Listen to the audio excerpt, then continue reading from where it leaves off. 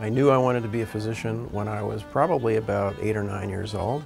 My dad was a doctor, so I did go on rounds with him and I saw the way patients interacted with him, and that was really why I went into it. Everything else along the way just reinforced that interest.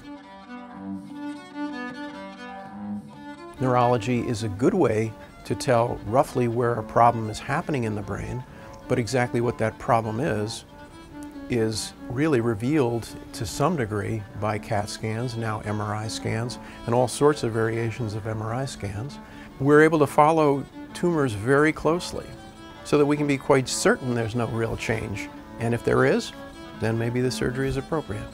To be able to sort of take patients through something which is a major problem in their life and quiet that down is a huge thing that's very, very satisfying. My name is Jack Rock. I'm a member of the Department of Neurosurgery.